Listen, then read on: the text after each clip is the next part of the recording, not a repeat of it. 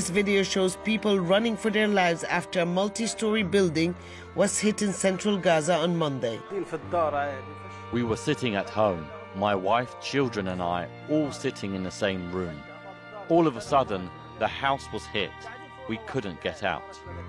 Then came another strike and the house crumbled over us. They were trapped under the rubble. I started screaming, but couldn't find them. The ambulances could not reach the area for about an hour. But it was too late. My wife and 3 children died. One is a 9-month-old baby.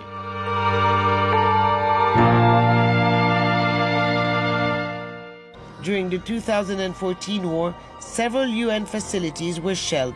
44 people were killed, including 10 staff.